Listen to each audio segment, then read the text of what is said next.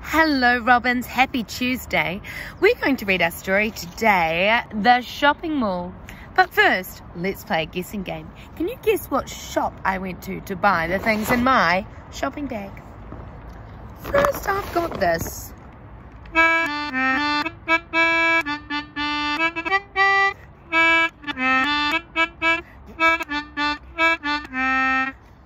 What sort of instrument is this?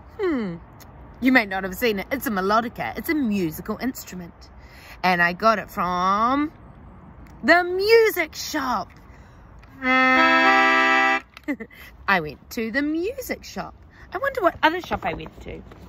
Where did I buy my broccoli and my tin of tomatoes? What sort of shop? The food shop. I went to the food shop.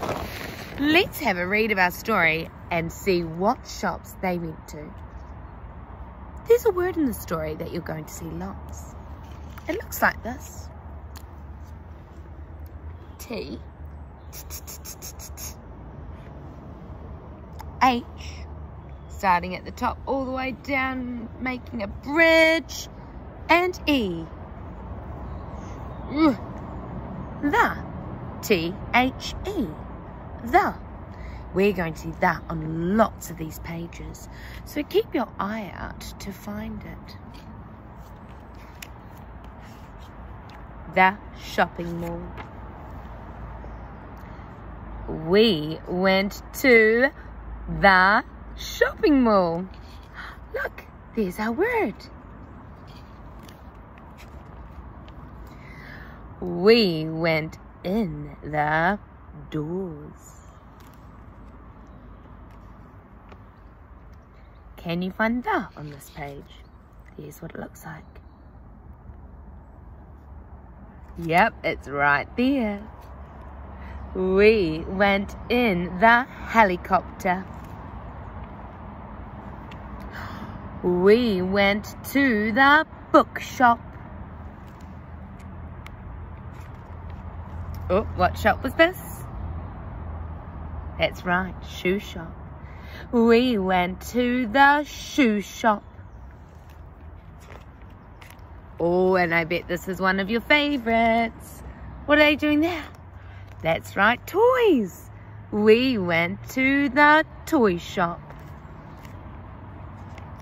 A great way to end the day. We went to the ice cream shop. Then we went home.